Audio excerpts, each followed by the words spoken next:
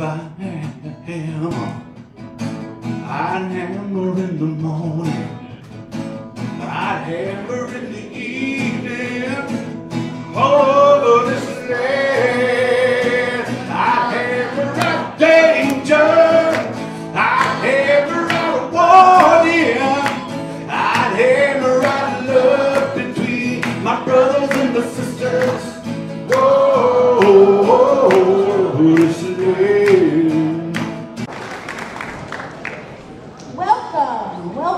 Welcome. This is wonderful. What a turnout. I'm so excited. This is our 10th anniversary. So, yeah, so that's the Left Forum. So, yeah.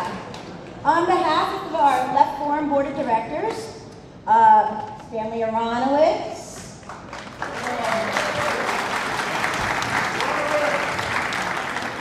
Rick, where are you? Richard Wolf is around here somewhere, or will be soon. How does Eric say? Eric, how do you say your last name? Caneva? Like, say it louder. Caneva.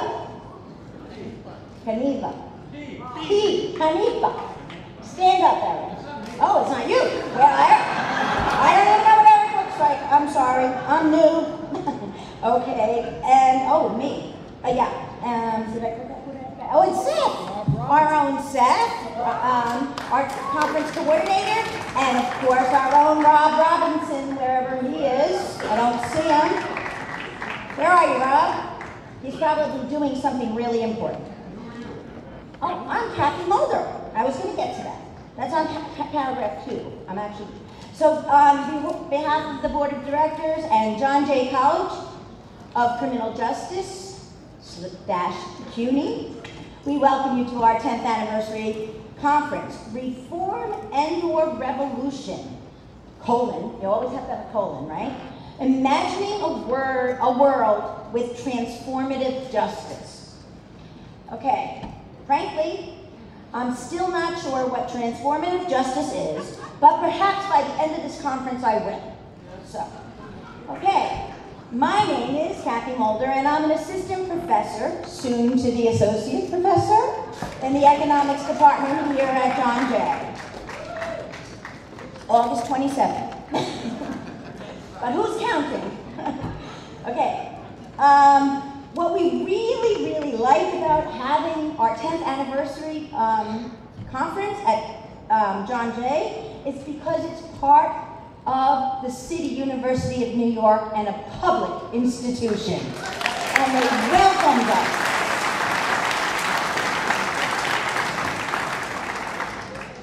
I'm now finishing up my 5th year in our very new major, economics major, and we've only had this major for about 6 years. 6 very short years, but we're growing and expanding, and not only in students, but in faculty. More importantly, I'm thrilled to say that this institution has supported our efforts as a department and our efforts to introduce this great new curriculum that is progressive and stresses and focuses on political economy. Radical political economy.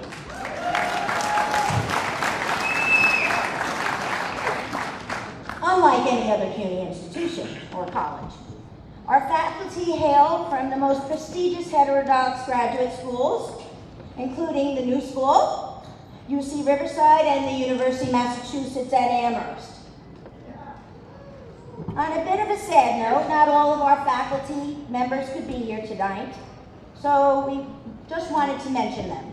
Jay Hamilton, our chair, recently injured his foot and has been told to stay put, which is very difficult if you know Jay.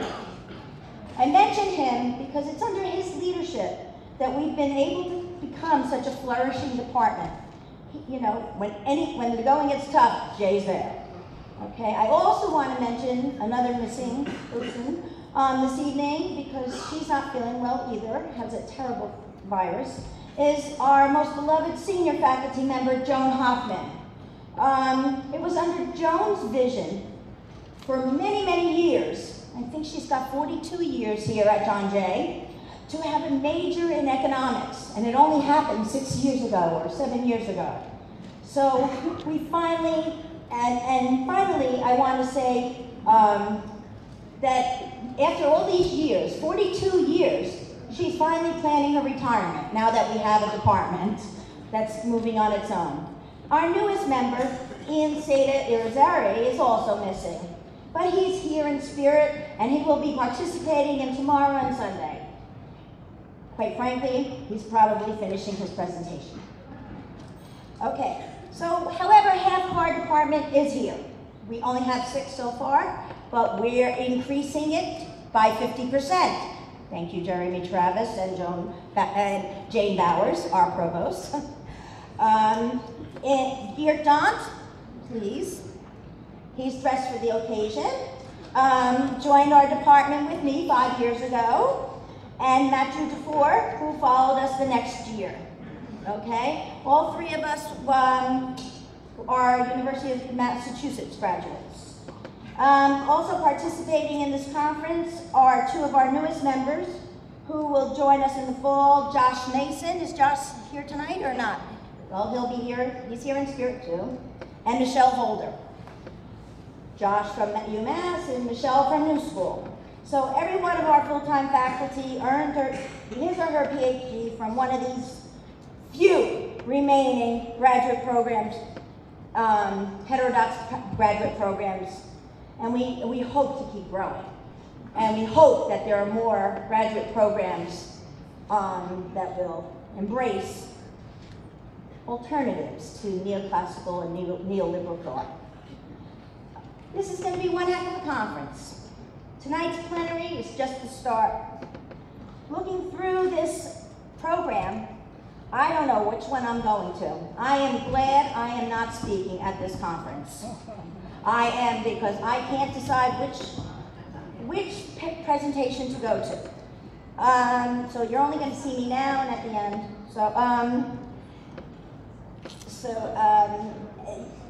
When you're not at a presentation, though, if you feel like it, grab a cup of coffee. The cafeteria will be open with full food tomorrow.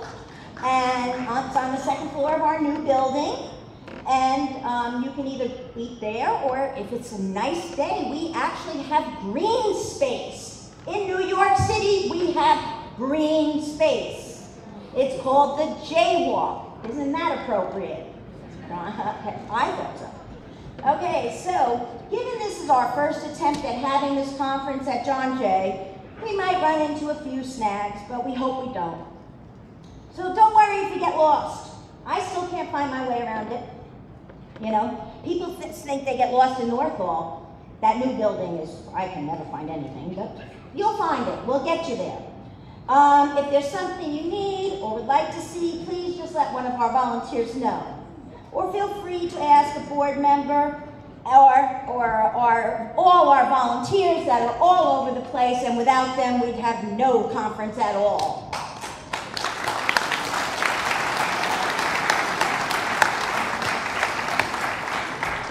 We will do our best to help you out.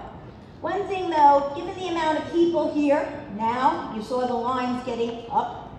Going down isn't so bad for most people, so if you can take the stairs down afterwards, please do, and save those elevators for those who really could use them.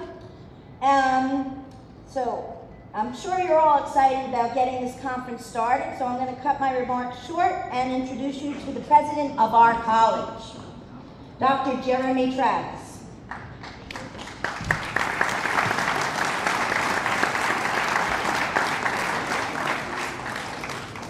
Know me, you know I'm a trade unionist and activist, and I usually lock horns with managers and administrators. Well, lock horns is a nice way of saying it. But I'm glad to say that's not the case here at John Jay. Unlike many places, we actually have an extremely supportive folks at the top. I particularly want to thank President Travis because of it was his support and his encouragement and his delight to provide this wonderful space for our conference.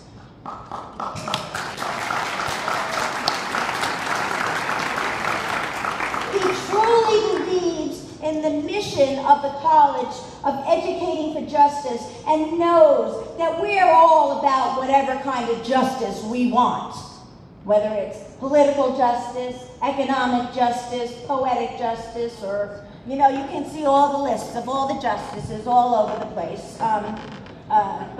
They're taglines, but we like it. It was Jeremy's vision to transform John Jay into a full, rounded liberal arts institution when so many others, is that me? Okay. When so many other colleges are axing these programs. Next year, John Jay will be celebrating its 50th anniversary. And I'm sure under Jeremy's leadership, it'll be quite a year.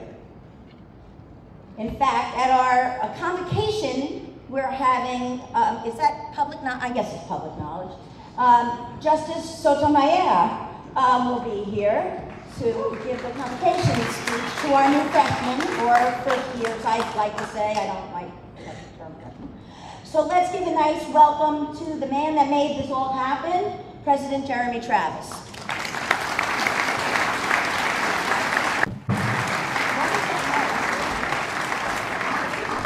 People, what is that noise? Banging.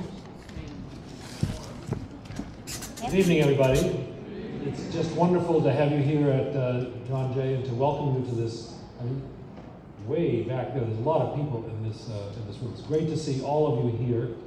I'm not going to take much time because I know there's lots of important substantive discussion that's about to happen right here to my right with Cornel, who just showed up, Stanley and others. But I do want to take 30 seconds for a unabashed infomercial about John Jay, just to give you a little more sense than Kathy did about where you are, and 30 seconds for personal privilege. Okay? That's 60 seconds. Here we go.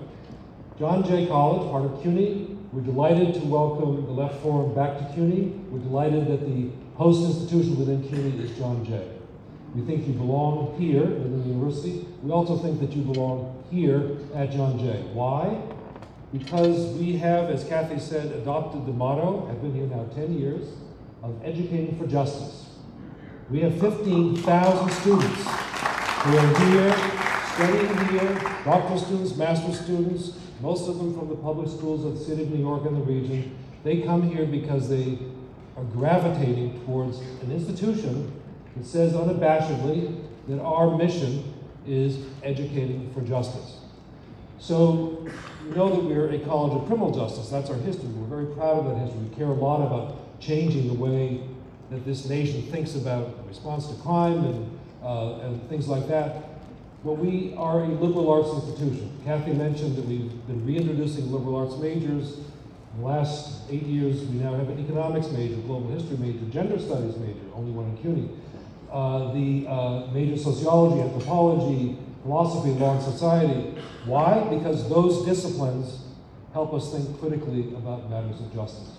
And we want our students to be educated by faculty who are also attracted to that mission. So I'm delighted to see that the economics faculty are sort of, in essence, your host committee here. But there are many other faculty and students from John Jay you see here throughout your 3 days of the Left Forum. Please spend some time with them, get a sense of who we are. That's the end of my infomercial. Here's the personal privilege. And I just had a quick discussion. Last time I saw Dr. West, I said, here's the passion of my scholarly life right now, is to help the country think critically about the use of prison. So 3 weeks ago, you may have read the press about it. If you haven't, I encourage you to check it out. The National Academy of Sciences released a report by a consensus panel that I was asked to chair, very privileged to chair this, that was convened to answer 2 questions. What are the causes of the 4-fold increase in incarceration in America? How did we get here? 3 chapters. I chaired a panel of 20 scholars who came together, historians, political scientists, philosophers, economists, criminologists, lawyers, 20 of us, 3 chapters on that question. How did we get here? What are the causes of the prison growth? I'm not going to give you an answer to the question, you have to read the book. But the second part of our charge was, what are the consequences of being here having quadrupled the rate of incarceration over 40 years. We have to remember our own history. For 50 years, we had a stable rate of imprisonment in this country from 1920 to 1972. It started to go up in 1972 and quadrupled in the 40 years after that watershed moment. What does it mean to have this now social reality of having so many of our fellow citizens in prison?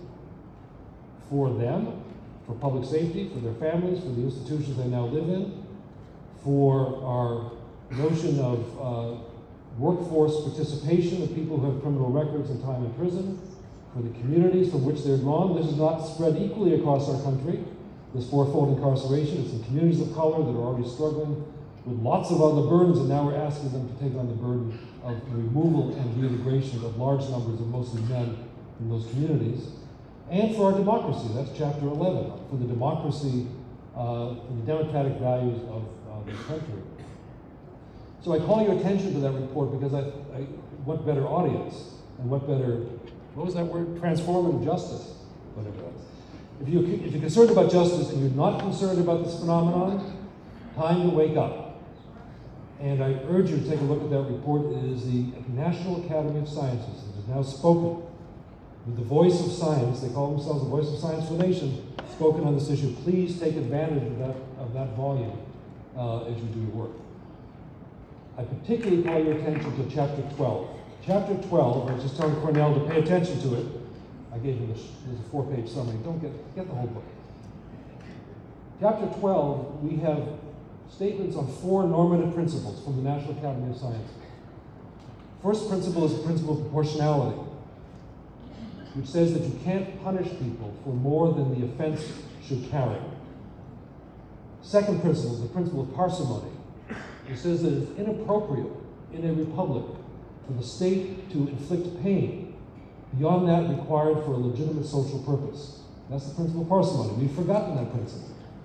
Third principle, principle of citizenship, which holds that the people who are incarcerated are entitled to dignity and citizenship, and that their period of incarceration should not diminish their status when they return home.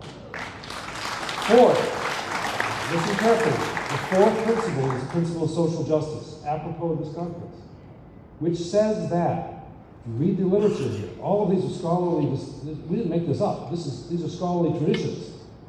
Literature that holds that an institution, a social institution like a prison, should be subjected to the same sort of principles of transparency, accountability, openness for journalists and researchers and courts and citizens to care about the conditions of those institutions. And that, as with any other public institution, like schools or hospitals or you name it, those institutions are expected, under these theories of social justice, to advance the well-being of our society, not to diminish it. Those 4 principles, chapter 12, if you download nothing else, please download chapter 12 and the introduction and conclusion. You'll have a sense of the journey that we travel. 20 of us, 5 meetings, very intense, a 350-page document published by the National Academy of Sciences. My personal privilege is over. Welcome to John Jay.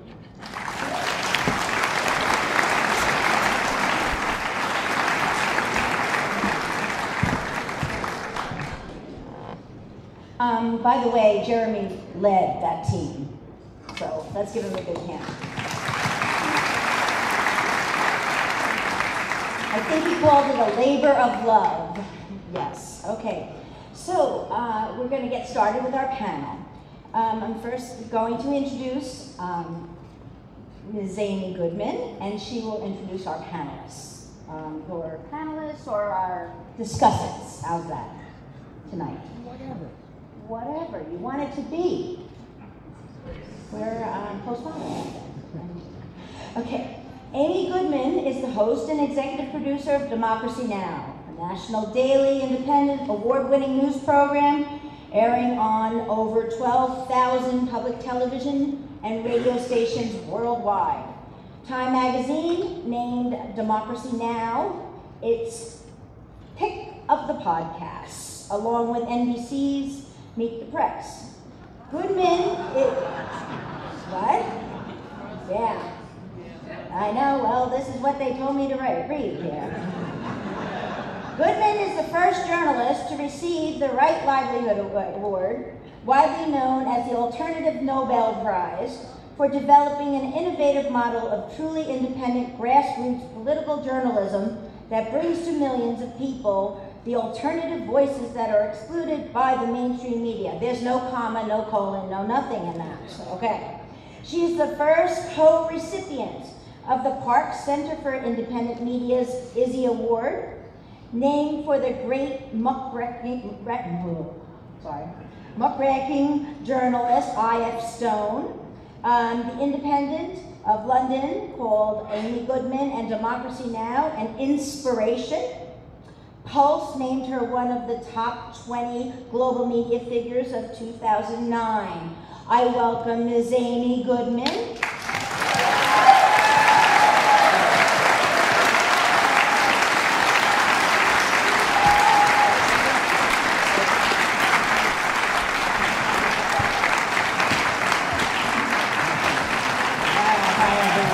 Great to be here. We are looking forward to broadcasting on 12,000 stations, but for now it's 1,200. Well, I'm really looking forward to this evening and honored to be here. And as we talk tonight about movements and the title of this evening, Why Revolution Now? What Revolution Now? Let's remember some of the people who've passed just in the last weeks, starting with Maya Angelou. Now, the media certainly has been talking about her significance, her poetry, her prose, her activism, but the brave activism she engaged in for decades is not told as much. She entered the mainstream consciousness with the inaugural poem for President Clinton's inauguration. But there she was when Lumumba was assassinated, as Sonia Sanchez told it on Democracy Now!, scaling a wall here in New York in protest. She stood up for Fidel Castro and the Cuban Revolution. She was with Malcolm X, helping him to organize the Organization of Afro-American Unity, and with Martin Luther King.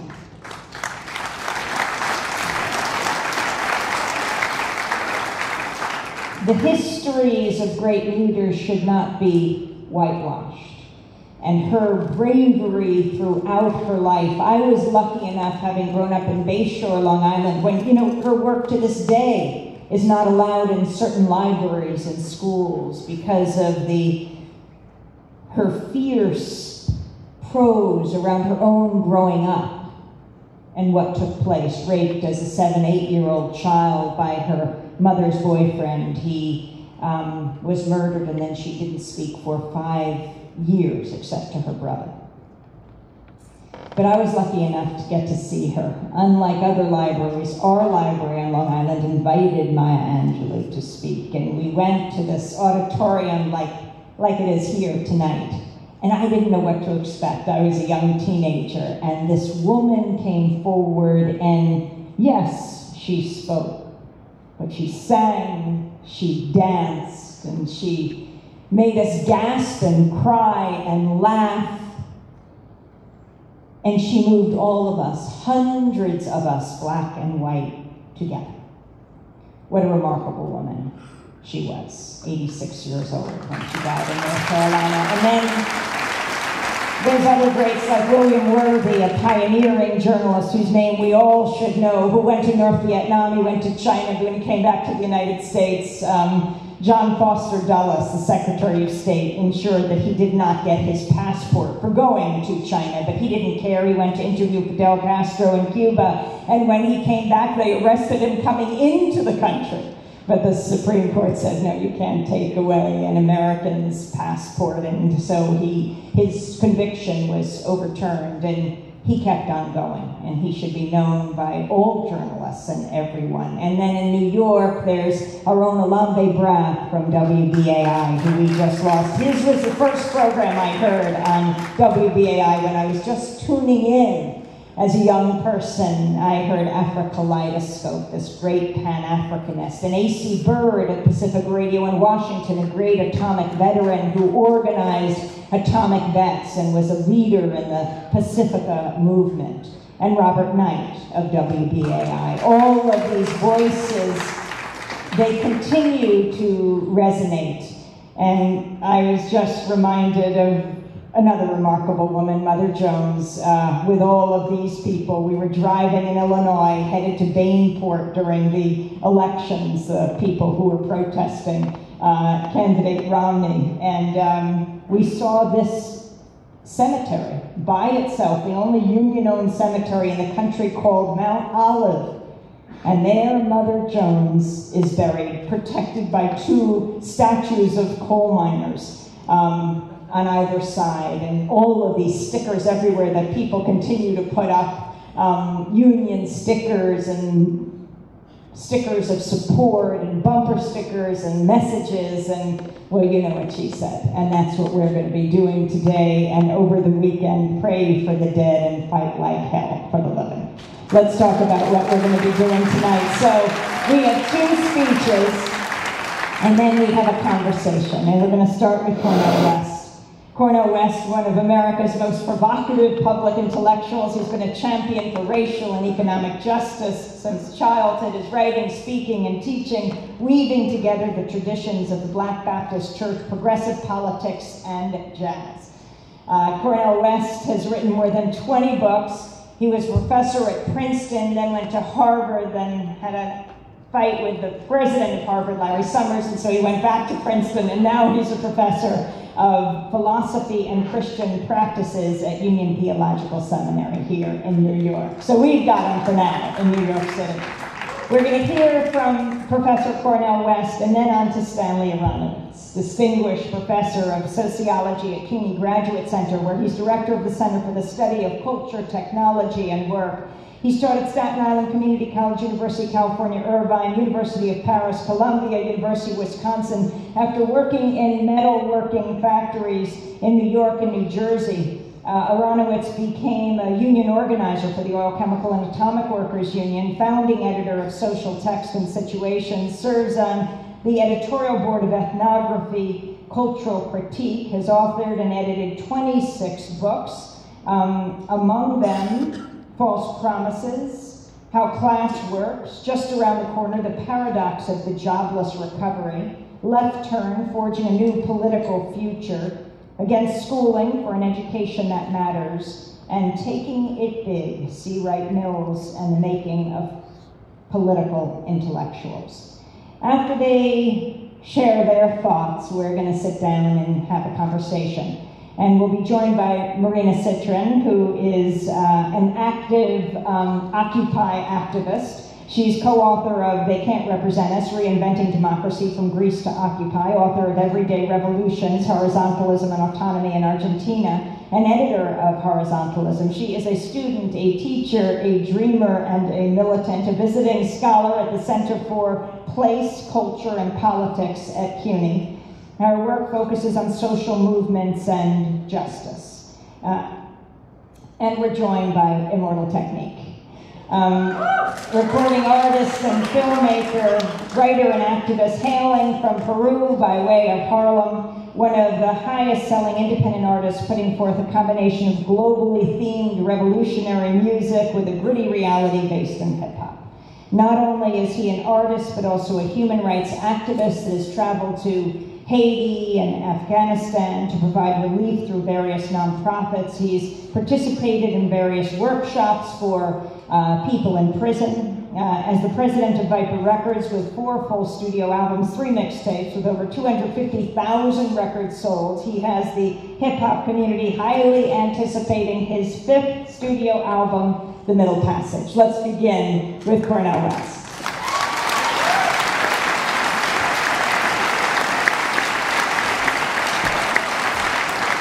What a blessing to be here right here, John Jay College, New York City. Oh, Brother Jim, Greg Thompson, Jeremy Travis, and the others. It's so good to see each and every one of you here. I can see your eyes sparkling because you're on fire, not just for justice, but we're talking about revolution. Oh, yes, we embrace the reformers, those who want to tinker. Okay, if you want to be incremental, fine, but just don't stop there. We're calling for fundamental transformation of American capitalist society with its empire, keeping track of a vicious legacy of white supremacy, male supremacy. We have no room for anti-Jewish hatred or anti-Arab hatred or anti-Muslim hatred, and we're keeping track of the pressures. Gay brothers, lesbians, sisters, and the transgender and bisexual. But we focusing also on the children, and I don't know about you, but I also focus on the new Jim Crow. The vicious prison industrial complex and its relation to the Wall Street oligarchic plutocratic complex with vicious crimes being committed, but not one Wall Street executive going to jail.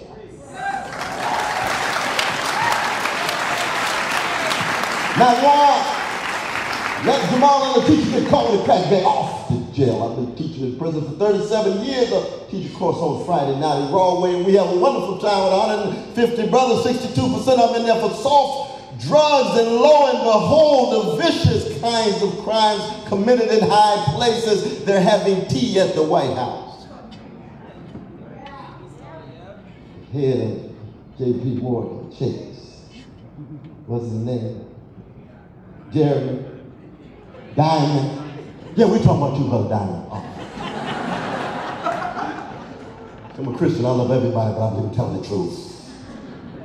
And the condition of truth is to allow suffering to speak. And too many folk are suffering right now. So I want to begin by invoking the great W.B. Du Bois, because it is true. Sister Amy, you're absolutely right. We've lost Maya Angelou. We've lost Vincent Harding. We've lost Amiri Baraka. We've lost Alami Breath. We've lost so many freedom fighters. And each time I come to this gathering, I think, oh, Brother Harry Magdoff, and I think of Paul Sweezy, and I think of, now Baldwin's still around though, isn't he? Baldwin did it. He hasn't passed, has he? He's still strong. Thank God Almighty. I haven't seen him in years. We've been at it for 30 years now, Brother Stanley. 30 years. That's right. Came up with the idea was Democratic Socialists of America. I know a lot of our revolutionary brothers and sisters kind of hard on us DSA folk. If you think we're all reformers, that's a lie. We got revolutionaries there. Oh, yes, indeed. I see Brother Carl Dixon, and he's a bona fide revolutionary communist, been to jail with him many occasions. We called for to stop mass incarceration in October, day after day after day. I said, Brother West, how come you spend so much time with a revolutionary communist? You know you a Jesus-loving free black man trying to keep track of the poor and working class. That's right. Because we believe in overlap. There's a revolutionary Muslim named Malcolm X. We believe in overlap. There's a revolutionary Buddhist named Bell Hooks. We believe in overlap. The visionary, prophetic, towering figure, Rabbi Abraham Joshua Heschel. Legacy still alive. We believe in overlap. And of course, most of y'all are secular, agnostic, and atheistic. That's beautiful too. That's beautiful too. But I want to begin by invoking Du Bois, so I'm going to be very brief. He raised 4 questions. 89 years old. He emerges from the court. He's in shackles. Why? One, because like Malcolm and Martin, when they tried to come together in June 1964 to put the United States on trial in front of the United Nations for the violation of human rights in relation to black people, Du Bois had just taken the United States, put him on trial in the United Nations, he and Paul Robeson, under FBI surveillance. And at 89 years old, he says, I have something still to say. I embark on writing 3 novels. And in that first novel, you turn to page 275, The Ordeal of Mansard. What you got to say, Brother Du Bois, after all of your struggle, trying to keep track of the dignity and decency of poor and working people, those friends for now called the wretched of the earth. What you got to say? 4 questions. How does integrity face oppression? You're going to see a whole lot of wrestling with intellectual integrity in the face of oppression in the next few days. That's what this gathering is all about. That's why Brother Seth Adler and the others bring us together.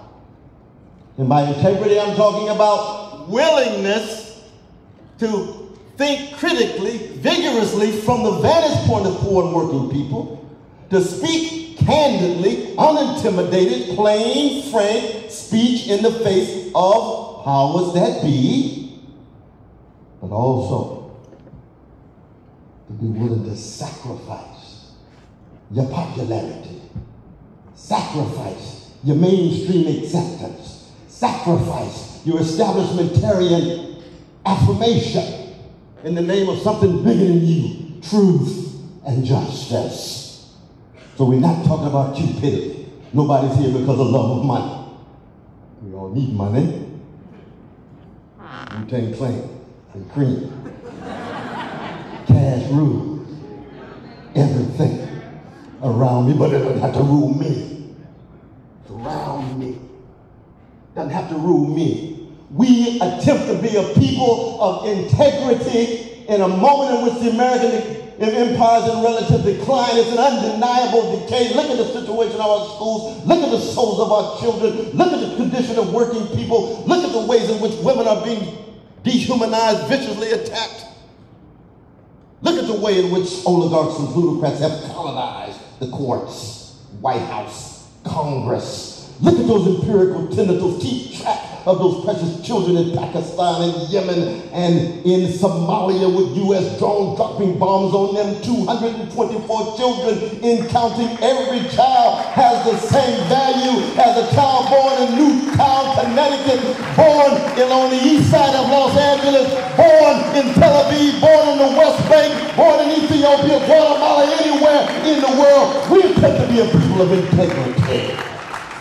Second question of the Great Divorce: what does honesty do in the face of deception? And we're dealing with organized forms of deception. It's a lie white supremacy is, male supremacy is, homophobia is, losing sight of the humanity of working people and others is. Organized deception intimately connected with arbitrary uses of power, especially from above. How do we become honest people? And when you talk about integrity, when you talk about honesty, it cuts across ideology. We're not talking about an ism. We're talking about a certain kind of people, a certain group of people who are committed to something bigger than them, radically against the odds, precisely because what Sister Amy understands so well, the weapons of mass distraction shaped by a corporate multiplex when it comes to media. That's why we love Sister Amy so. Oh yes, she's willing to allow the voices to tell the truth from the vantage point of the wretched of the earth. Sheer honesty. Third question of Du Bois: what does decency do in the face of insult? And we can add assault. We can add attack. We can add character assassination. And yes, some of us must be willing to die. There is no movement for change, fundamental change, revolution, unless there's willingness on behalf of somebody to die. That's a fundamental fact. If all of us come together and we have no one here willing to die for the cause, in a sense it's still sounding brass and tinkling cymbal. And that's especially when it comes to black and brown and red people. Especially when it comes to vicious legacies of white supremacy. People trying to keep track of those who want to tell the truth, trying to expose the lies and try to bear witness in their own fallible way. We're not talking about self-righteousness. We're talking about a willingness to move forward in the face of the darkness, trying to keep that flickering candle alive that highlights the plight of those who are rendered invisible. That's what we're talking about. Thank God for Black Agenda Report. I saw Brother Bruce come through with Glenn Ford, so many others, Margaret and Krista Nelly and others. We got to keep track of this vicious attempt to try to corporatize and marketize the internet so that we can't follow the Negro National Anthem of lifting every voice. No, they don't want the voices of those who are speaking from the vantage point of poor and working people. They want echoes of those who reflect either the mean-spirited cold-heartedness of right-wing Republican Party policies or the milquetoast, spineless neoliberal policies of the Democratic Party.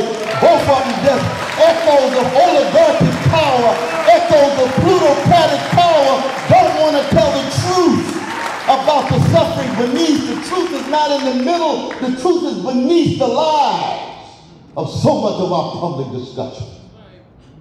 So I'm going to sit down But we're here because we're on fire. And we're on fire because too many of our precious fellow citizens are lukewarm. They're too callous and indifferent to the plight of our schools being privatized, to the vicious attacks on the trade union movement. They're too callous and different when it comes to oligarchs and plutocrats on Wall Street and corporate elites who have been getting away with financial murder. They're too callous and indifferent when it comes to the national security state and the surveillance expansion that Brother Edward Snowden. Thank God for Brother Snowden. Thank God for Brother Snowden. Thank God for Chelsea Manley. Thank God for John Turner. Thank God for they're not just whistleblowers. They're human beings who want to decide to be persons of integrity and honesty and decency. Last question. How does virtue meet brute force? Oh, here's the question.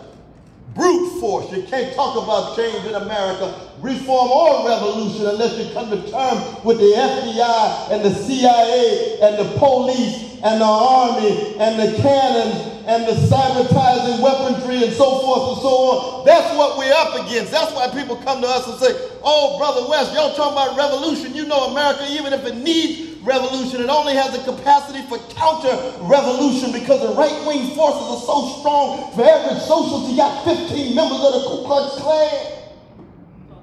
Oh, this is America, y'all. Let's be honest about it.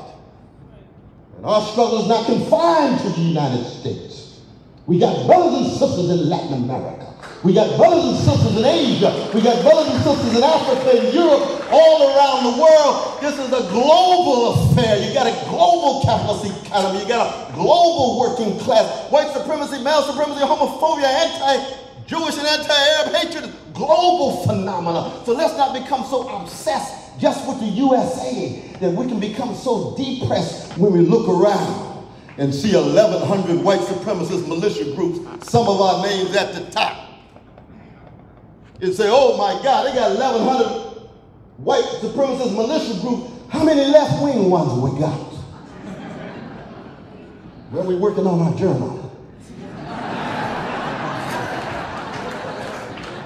Got nothing against journals, but it's lopsided.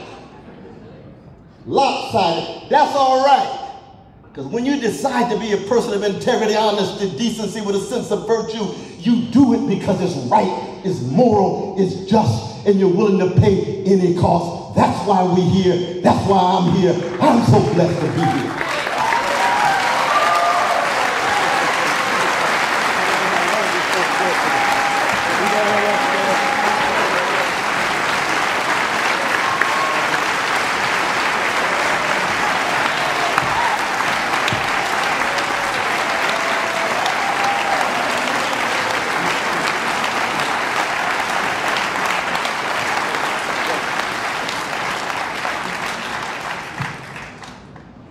My great sacrifice is to follow Cornel West. Oh, yeah.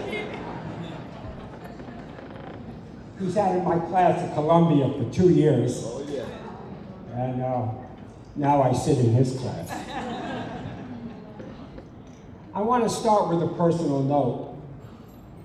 Of course, we're at John Jay College. For 25 years, I lived with and was married to Ellen Willis, whose father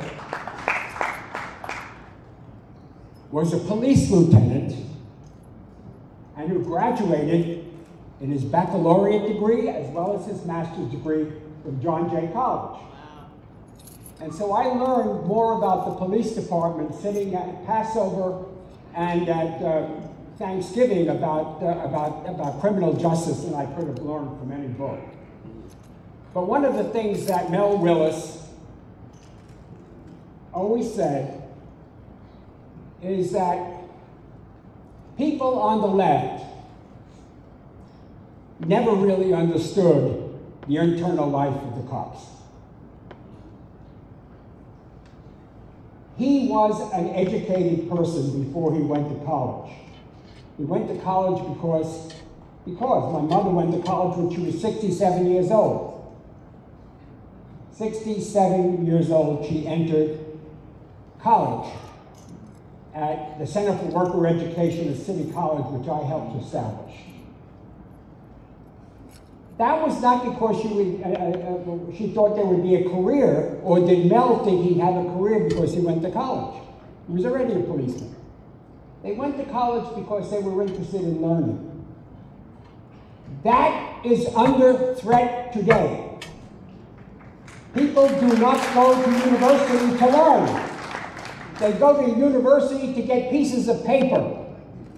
And if every now and then they see a professor, a Cornel West, from whom they can actually learn something, they're lucky.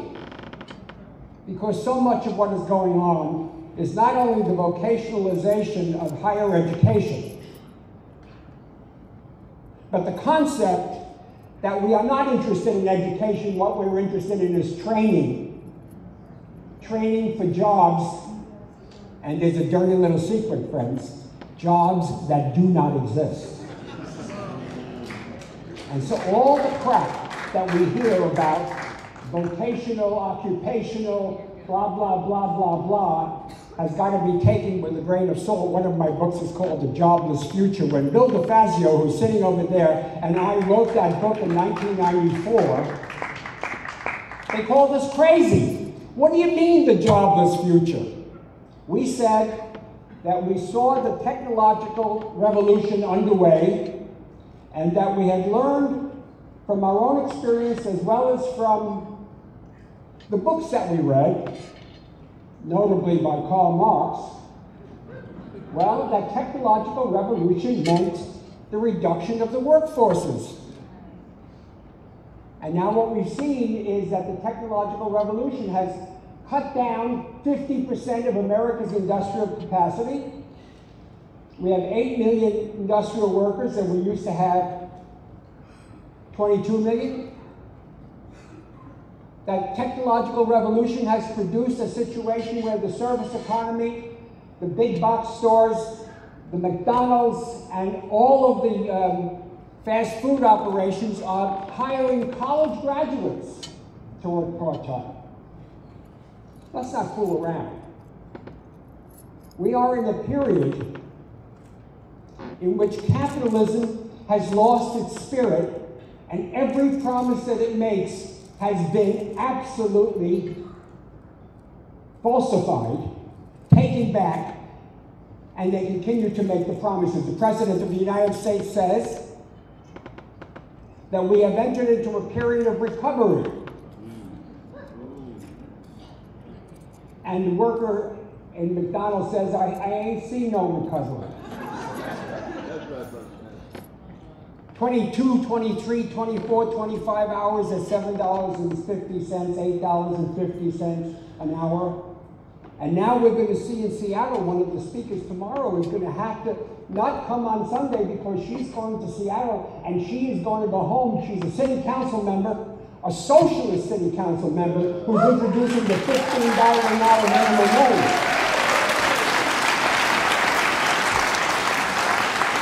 And the President of the United States says $10.10, and in Michigan they've introduced a $9 and something cents, and it's not going to be mature until 2018. People are going to hold their breaths for $9 and something cents an hour.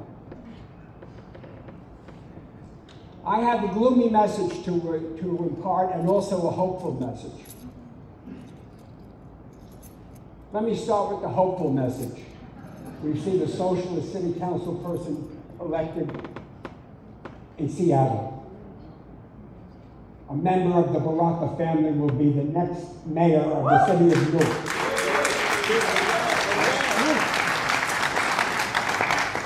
I lived 10 years in the city of Newark. And we had a succession of black mayors, but we never had a Baraka. And we're going to see what happens now. We had 75% of the people of the city of New York voting for Bill de Blasio. We don't know what's going to happen with Bill de Blasio, but the early signs are that he's a member of the Democratic Party, the neoliberal Democratic Party. And frankly, I hope for the best. My daughter's best friend works for de Blasio. She was on his campaign, but I'm not terribly optimistic. He's going to try to bring the Working Families Party back into the Cuomo camp. That's his job. That's the politics. So that's the good news.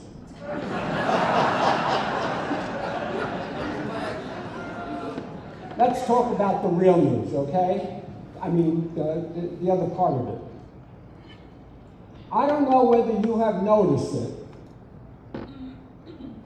but with the exception of Greece, where Syriza got 27% of the vote, a left-wing party in the last European elections, the right wing swept the European elections.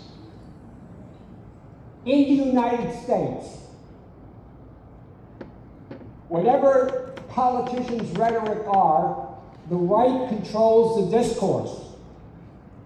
We are in a period, historically, when the crisis of capitalism, which is endemic to the entire capitalist world, has not benefited primarily the left. I will exempt parts of Latin America because you know about that, and perhaps it's true of Greece as well, although that's still early.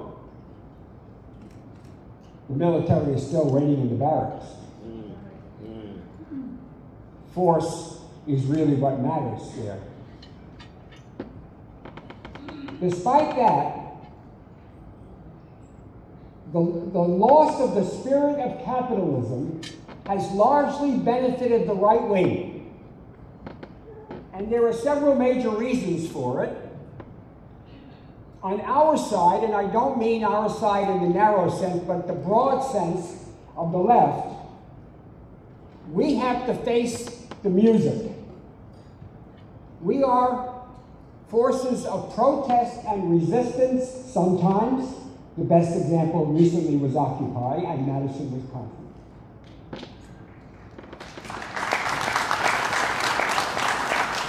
But we are not a movement of ideas. We don't have an alternative to capitalism that makes sense to people. We couldn't even describe among ourselves what we really meant by the new society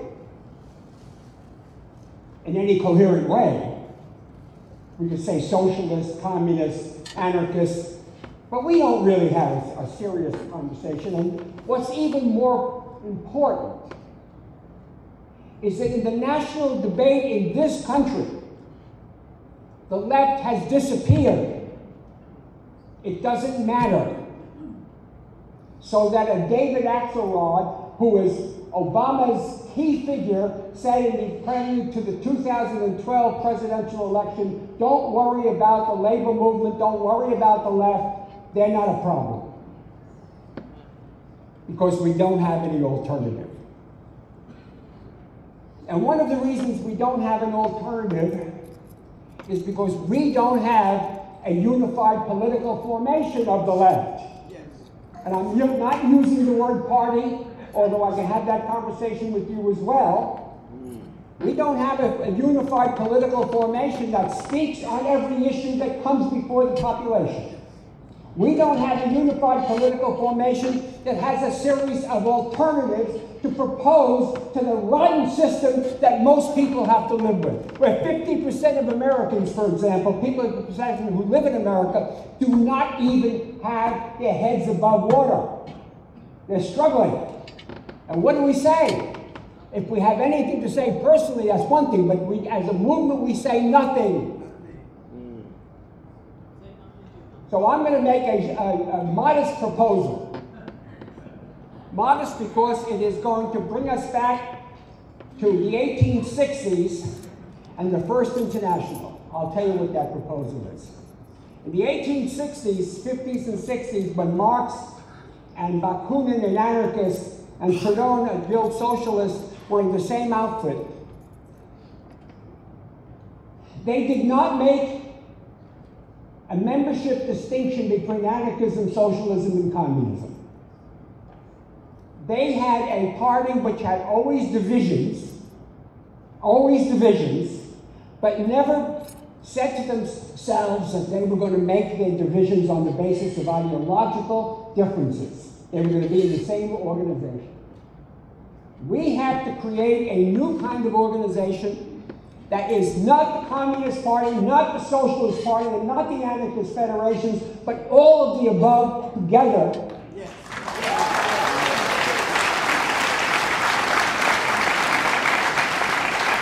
We have to create an organization that learns, that does what Amy Goodman does, and I watch her every night that I'm around at 6:30, which is that she brings people together to discuss the issues of the day. We have to discuss the issues of the day on a national level, and then make real statements, organize around those issues. We have an innocent man sitting in Pennsylvania, Momia. I know he's innocent. And the reason I know he's innocent is because my girlfriend knows he's innocent. But she said, no, but she says he will not tell who did it because he won't snitch. He's sacrificing his life rather than selling it. When Cornel West says, we have to learn something about force and violence, we have to learn a lot about force and violence. If we don't have our own forces, and I'm not going to spell it out now, this is the wrong time to do it. If we don't have our own forces, don't have our own political formation, do not have our own national newspaper. You know, one of the things that in my biography nobody talks about is that I wrote a column for The Guardian of the United States for 2 solid years. I wrote 30 columns a year. I wrote 60 columns, some of which have been incorporated in my books.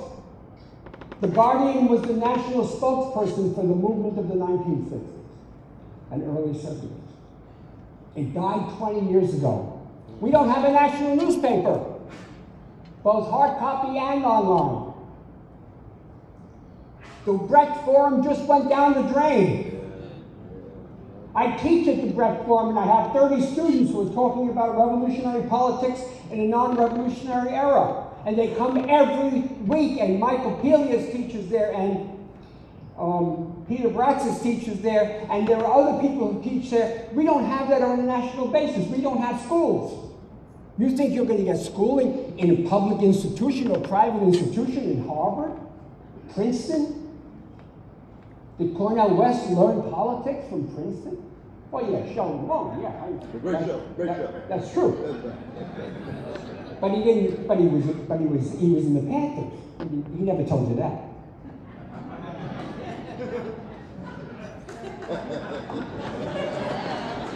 That's where you learn. When I was a boy Stalinist, I went to the Jefferson School of Social Sciences. I learned about the pre-Socratics and Aristotle and Plato, that they were bad people, not the pre-Socratics. I learned Berkeley, Hume, and Locke. I read Hegel. I read Marx. I'm not saying that their propaganda was correct. What I'm saying is that it exposed me as a 16-year-old kid to all that stuff. We have to find high school students. We have to find college students. We have to find working class people who will do this. When I worked in the factory, when I worked as a metalworking, I worked in a steel mill. We had a study group. And we then took over the local union. And when I went to work for the Oil, Chemical, and Atomic Workers, I met a guy named Tony Mazzocchi who did the same thing in his plant in Helena Rubinstein in Long Island. And he became the secretary-treasurer of the Oil, Chemical, and Atomic Workers Union. You've got to have organization, otherwise we die. And we're almost dead. I'm going to stop pretty soon, but the one thing I want to say is that I have a book coming out in October. It's called Dead Unions and the Live Labor Movement. The union establishment in the United States is dead. I don't believe it can be resolved and can be revived from the top. When Cornel says we've got to start from the bottom, that's the answer. We have to create a trade union educational league as was existed in the 1920s when there was no union movement worthy of the name, because we have to begin to organize among the rank and file.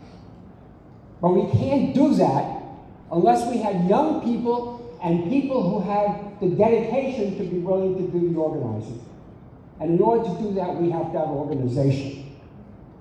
And I think the one thing that we also have to say is that one of the things that I learned from the Panthers, although they didn't invent it, was that if you have 80% of black people left behind by affirmative action and no child left behind and all that, and living in conditions of hardship and unemployment, and kids that are hungry, and Latino children in Los Angeles as well, in the Southeast. It is the job of the left to go into the communities and feed people. It is as Occupy did in Staten Island when it aided people, when the American Red Cross, when the city government of the city of New York, under that wonderful leftist, Michael Bloomberg, had failed.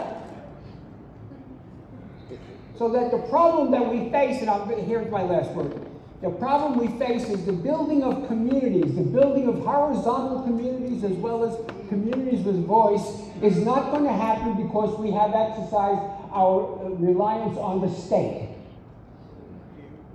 When I grew up, I never thought the cops were my friends. Although I got used to my father-in-law.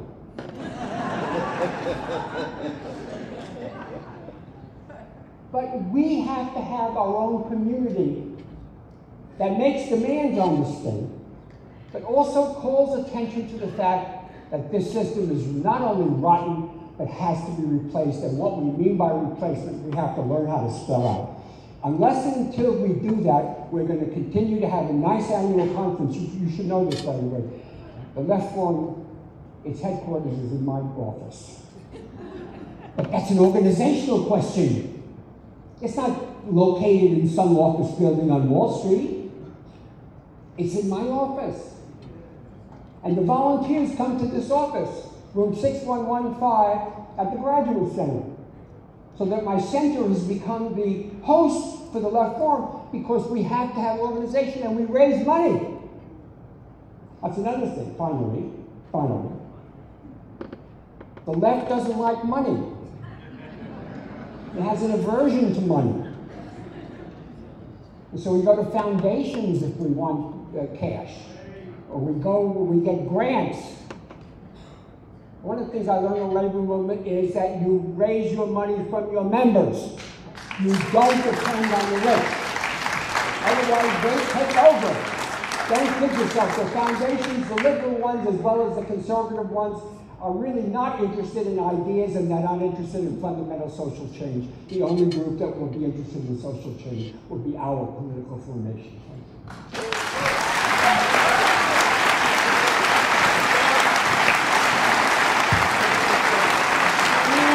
Thank you, Stanley Aronowitz and Cornel West. Marina Sitrin and Immortal Technique will now come out.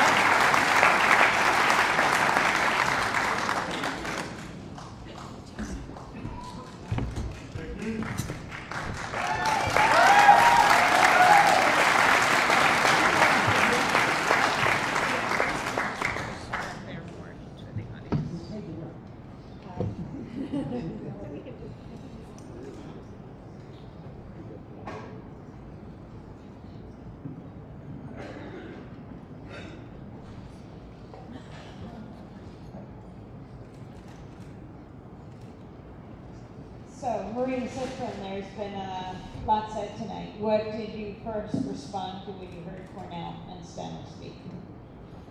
Okay, So I'm going to start where Stanley was ending, actually, because is the microphone on?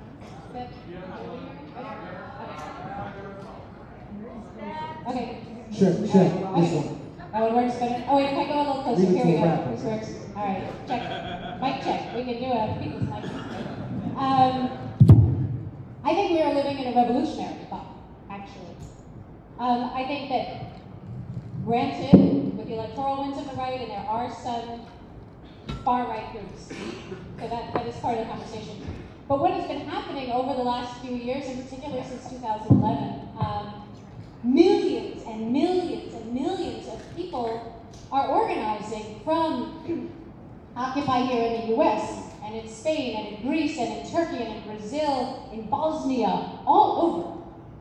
And organizing in a way rejecting what's been bequeathed to us, rejecting a form of representation, rejecting the relationships that are capitalism. Maybe not saying we're anti-capitalist, but rejecting those relationships. And organizing in a different way. So organizing not to say, okay, we don't want this, now we're going to ask for something else. It's not about demands. I think what's so one of the many things that's so revolutionary about what's happening now is that people are organizing with goals without demands. So what that looks like is as people are organizing, rather than saying, and it's not being anti-reform, I'm for reform, I'm for revolution, but I'm also against reform and against revolution.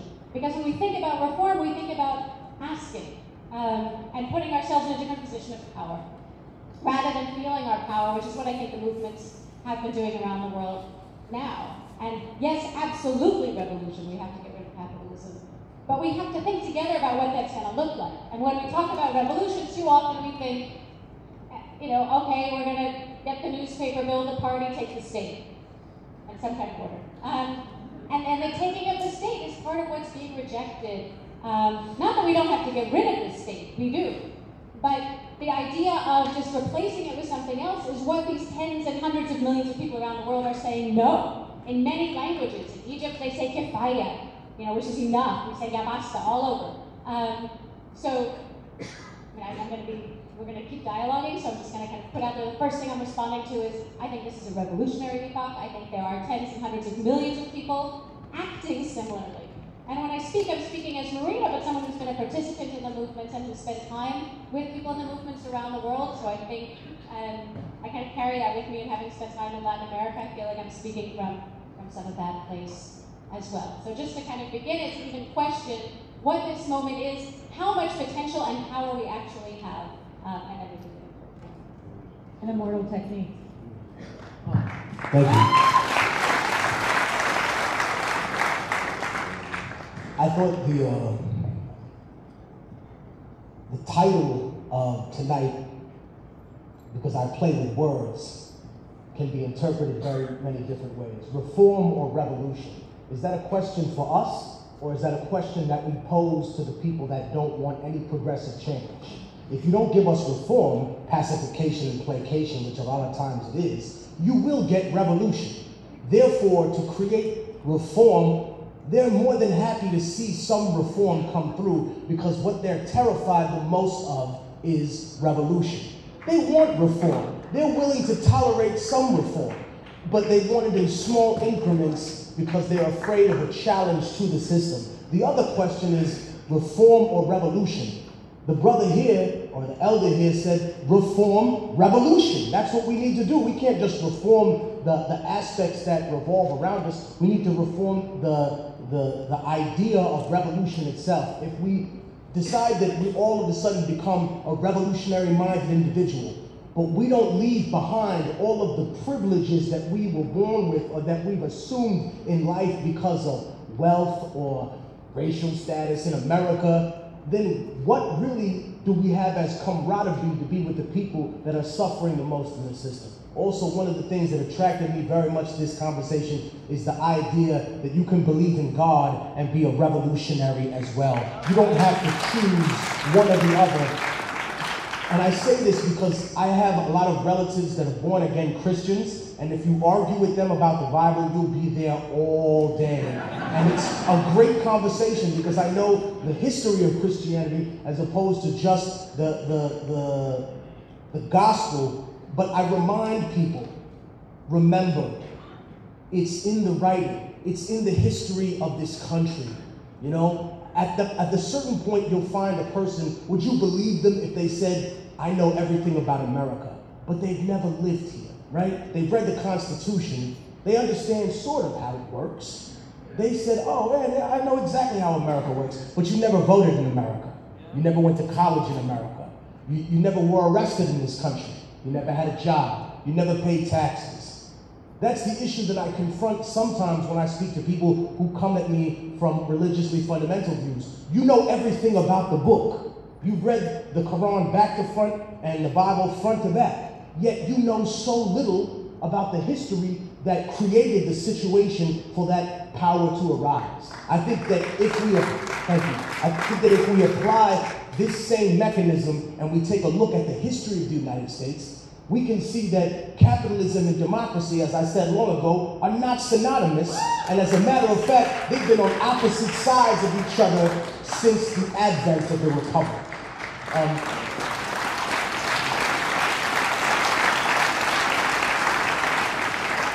Just to close very quickly, people blame hip-hop and music and video games for violence in America, but I just want you to, again, read the history. This republic, since its founding, has known 20 years of peace. 20 years, ladies and gentlemen. 20 years, brothers and sisters.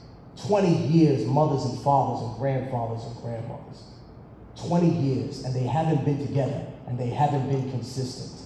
Don't tell me that music, that the poorest people who have no control over the system make, creates violence. This country was violent since they first genocided the indigenous people that lived here before people said.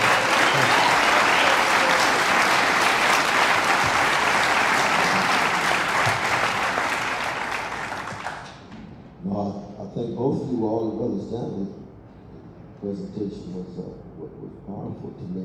Let me first begin with my dear sister in terms of this being a revolutionary epoch.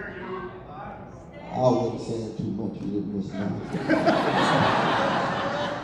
I was beginning by pointing out to my dear sister Marina about her claim about we live in a revolutionary epoch. We have to define what we mean by that. See, from what your description, it seemed to me you were describing escalating waves of awakening among everyday people in the face of our relative defeat, which took place in the 70s and 80s. That the Reagan counter-revolution was just a symbol of poor and working people being targeted, and we are still in the midst of that class war from above against poor and working people, both in the American empire and in other sites around the world. So when you talk about the awakening that's taking place, and I'm with you on that, I affirm that wholeheartedly. I'm not sure I would call that a revolutionary, that's to make it a revolutionary epoch. Because first you got awakening, then you've got social motion, then it moves to social momentum, then you have something rare, which is the social movement. And then when you have a social movement, there's a possibility of revolutionary transformation. We don't even have a movement. We got some momentum, thank God, with Occupy. We had some motion. And we've got magnificent persons like yourselves who have been at it for a long time in terms of being in movement. That's different than having a movement. All of us have made a vow to be in movement until the words get us. That doesn't mean we have a movement at all. We had a movement in the 60s, a number of movements that were co-opted, incorporated, or crushed, and just go to your prisons to see some of the warriors who have been there for 40 years. COINTELPRO, FBI, CIA, that they defeated us relatively. We bouncing back. We a bounce back people. When I say we, I'm not just talking about black folk, but I always begin on the chocolate side of town. Oh no, because I am a black freedom fighter. And it spills over to my precious vanilla brothers and sisters. And brown and yellow and indigenous peoples, but I am a black freedom fighter. Why? Because my mama's black, and my daddy's black. And they have been the ones who have been rendered invisible when we talked about change and transformation and movements. But we have a broad enough vision that we are just as concerned about the Palestinian babies, just concerned about the Ethiopian babies, the Jewish babies, the brown babies, as we are the black babies, but it still begins on the chocolate side of town. That awakening, yes. Revolutionary epoch, aspirational. I'm with you at the level of aspiration. But those who are running things right now are vicious, cruel, mean-spirited, will crush you in a minute, and all you need to do is look at the condition of America's children. 22% poor, 40% of all children of color poor. That's not a sign of success for the left. That's not a sign of us in a revolutionary epoch in that sense. But the awakening is real, no doubt. And the art is always fundamental. It's no accident that last year was the first time in 50 years we didn't have a black artist who was #1 on the pop chart, Billboard. Because all you got is bubblegum music. And right now the #1 song for the black artist was Happy, Happy, Happy. Cartoonish music. They got nothing to do with Coltrane. They got nothing to do with Curtis Mayfield. They got nothing to do with Nina Simone. They got nothing to do with Gil Scott-Heron. Immortal Technique is on the move. Dead Prez is on the move. U.K. Blasco is on the move. Erykah Badu is on the move. Where's the stories and narrative in the movement? Carole King. Where are the Carole Kings that can tell a story? No, it's just all about pleasure, pleasure, pleasure. Access, access. Access to power, that's part of what the Obama phenomenon is. Access to power, that's the new crack for the professional class. Just give me access and I feel good about myself. What are you doing with it in relation to the suffering? What are you doing with it in relation to the struggling? So that I in some ways I affirm what you said, but I'm calling into question the characterization of revolutionary epoch, and I'm with you wholeheartedly. I was blessed to be on my brother's album on Martyr. Well, we had a good time in the studio, I tell you. Oh, we had a good time. Well, this brother was a retired artist, absolutely. But the role of art is fundamental. It's not just God talk, but it's what you do with that God talk. Because most God talk is profoundly dangerous. Deeply dangerous. Even with our new Pope, I like the Pope talking about the poor. I like his temperament and spirit, but he's still head of a profoundly patriarchal institution, profoundly homophobic institution, profoundly hierarchical institution with ties. We have to be critical in that regard, and I say that as a revolutionary Christian.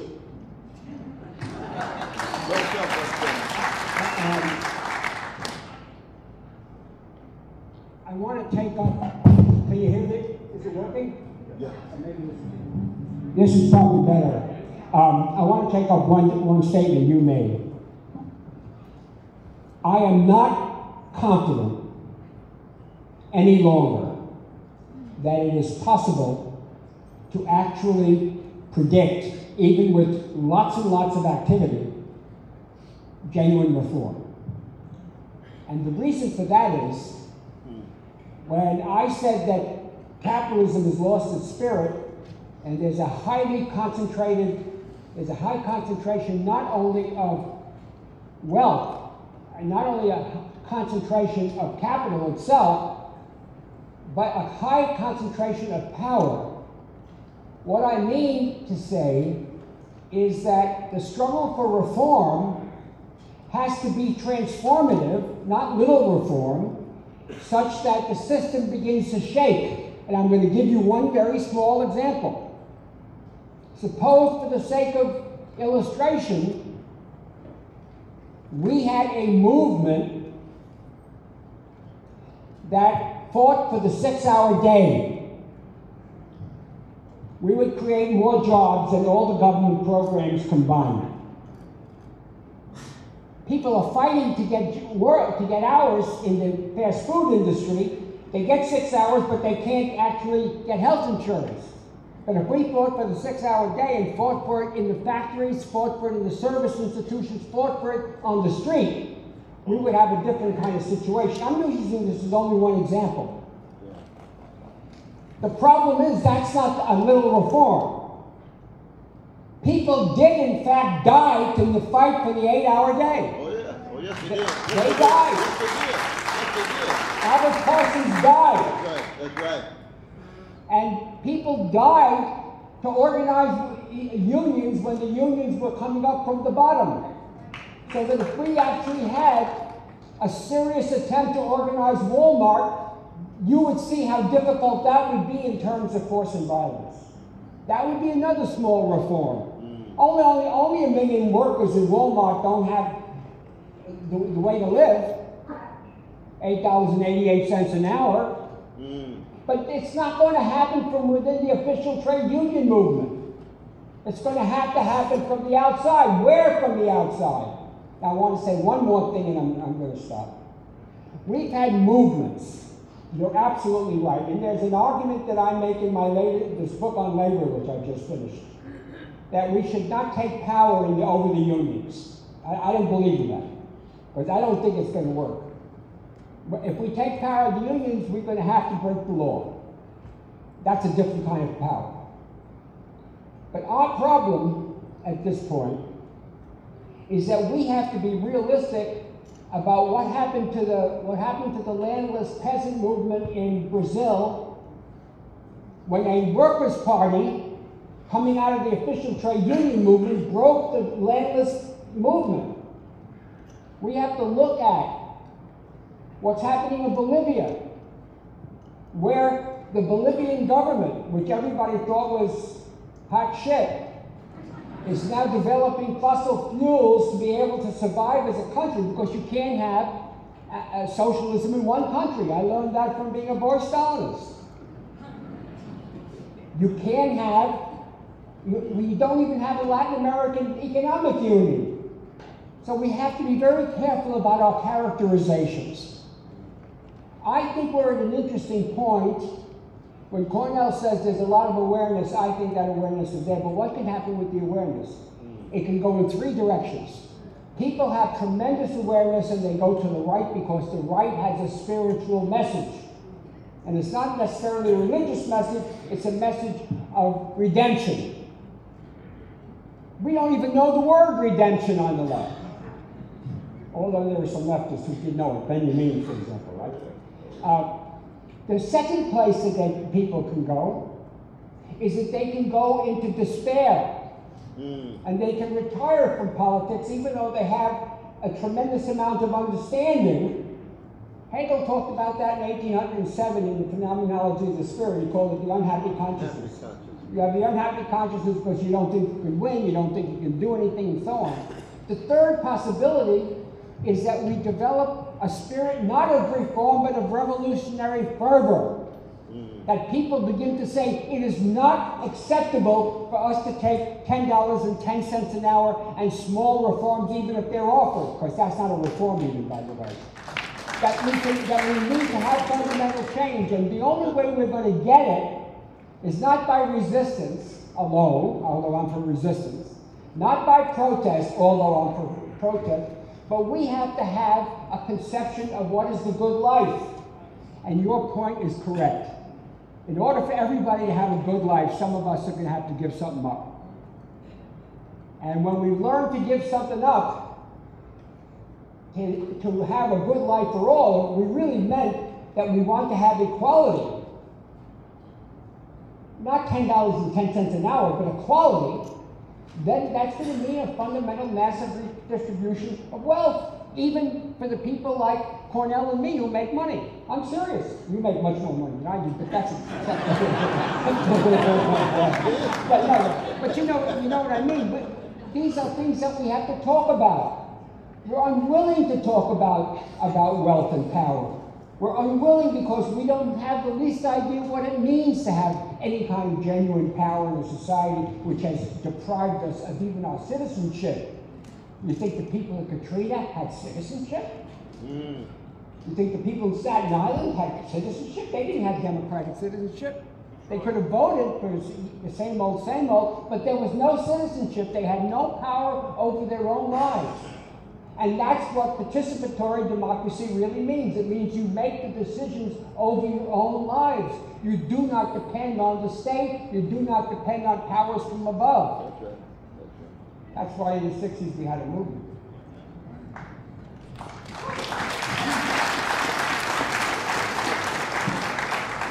So on that, and on where we are now, a friend and a compañero from Uruguay, where Roosevelt right here, also talks about societies in movement. When he's talking about what's been happening in Bolivia, Argentina, Brazil, and since the late 80s, really, since 1989, not coincidentally, but we're not going to go there right now.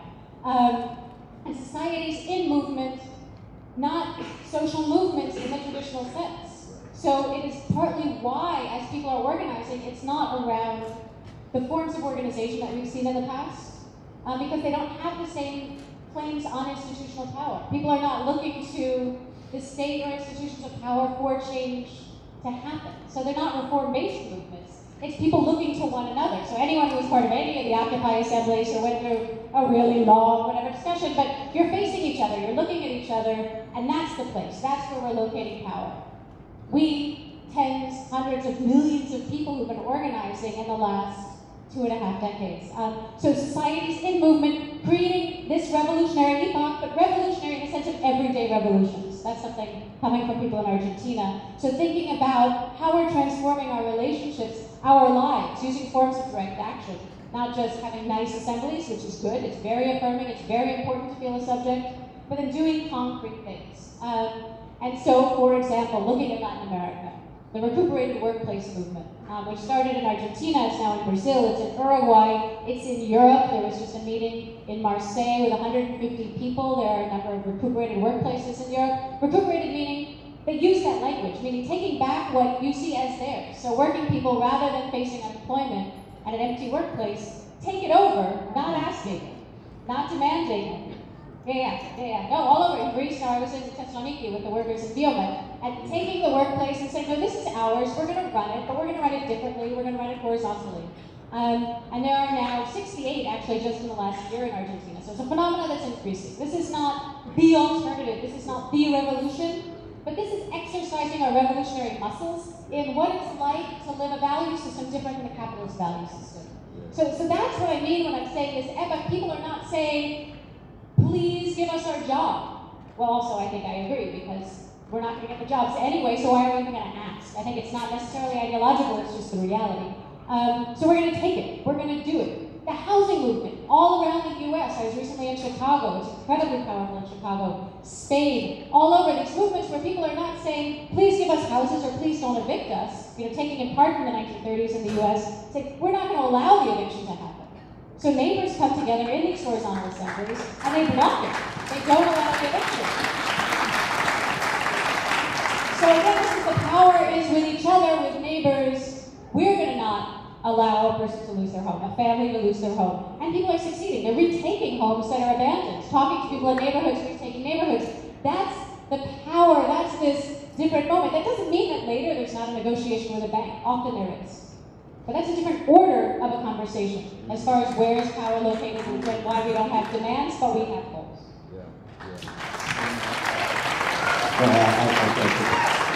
I think that's not only a powerful point, but it's something that is often overlooked when those of us who usually are targeting the nation state and targeting traditional forms of organizing.